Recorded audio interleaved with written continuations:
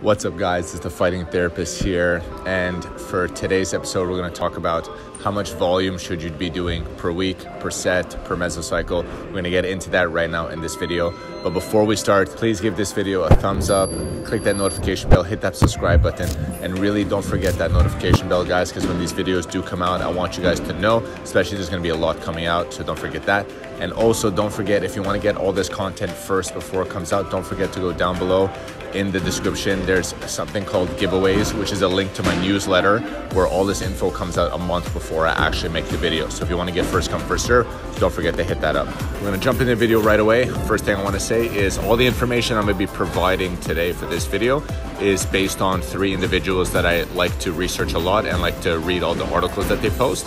So we got Brad Schoenfield, we got Mike Israetel, and we got Eric Helms. They're pretty much the pioneers or researchers up to date and out there right now on the social media platform that is publishing articles and preaching about hypertrophy training, strength training, everything like that. And as well, we can't forget Andy Galpin. That's also a very good one that comes into the mix of all these 3 to 4 guys. So when it comes to volume, how much should you be doing, let's say per month, right? Or per mesocycle, roughly. So a mesocycle lasts between 1 to 4 weeks. Usually, sometimes it could go up to 8 weeks, 12 weeks sometimes. The goal here right now between the concise of all these 3 to 4 guys is anywhere between 10 to 20 sets. 20 sets being on the higher end of volume, 10 sets being a lower end of volume, where the 10 sets you'll still be making gains. So these 10 sets are roughly considered your minimum effective volume, where your 20 sets are based off a maximum recoverable value. So how much can you push it to the max before we start dropping down? So when it comes to you guys making a workout plan, how much should you be doing per week? Well, that depends how much you want to start with and how much you're going to allocate yourself to be in the gym. So for example, for me, I'm following a 5-day split at the current moment, and my sets are roughly anywhere between 10 to 12 sets per muscle group per week, and I divide that into a 5-day split. So that's what I'm doing right now.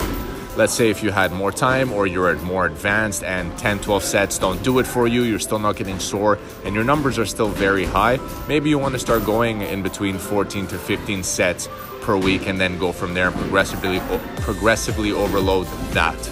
Now, when it comes to you guys putting this into a plan and how would you actually just construct a plan like this, I personally think that if you take the minimum effective volume, which is roughly, let's say 10 sets per muscle group per week, do that for about a week and see how you feel. I like to stay within my first week. I like to follow 4-week mesocycles.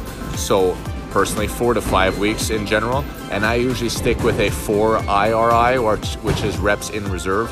So my first week, I start with about 10 sets per muscle group per week, and I usually pick a weight where I feel like I have 4 more left in the tank. And then as the weeks go by, I increase the weight, I decrease the RIR, so I go 4, 3, 2, 1, 0, I deload, and then I restart. That's pretty much how I follow it. You guys can definitely switch this around where you can keep it at a 3 IR or a 2 IR or a 4 IR, anywhere between that, and maybe just increase the volume per week, right? So we could go 10 sets one week, maybe 11 or 12 the next week, 13, 14, and just keep going, deload and restart. You guys can do it where it comes to maybe you're decreasing the time, right? So recovery time per exercise. You guys can be starting to add supersets and everything. So anything that's going to progressively overload you within the given workout plan that you follow, that's what you want to stick to.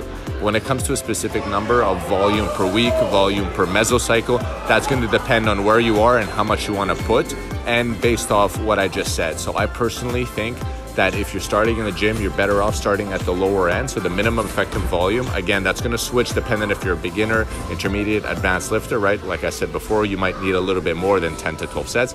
Me, as an MMA fighter boxer, I'm doing roughly 2 to 3 fighting workouts a day, right? And then add that in with 5 days a week of weight training, resistance training, full body. So I feel pretty good and still feel sore and still feel a good amount of pump in my workouts at 10 to 12 sets. And then I like to go a 4 IR and continue like that. So whatever you choose is going to be up to you. Split it how you want. But that's pretty much the conciseness with all those 3 guys when it comes to sets and volume per week, per muscle group. I hope this helps, guys. I hope it gives you guys an idea of what you can start with, give you guys a little formula of what you can do for your workouts and that you guys can adapt. If you have any questions, leave them in the comments below. Be safe in the gym, be smart, don't overdo it, all right? Like I said, I hope this helps. I hope you guys have a great day, and I'll see you in the next video. Punch, headbutt, elbow, knee. Peace.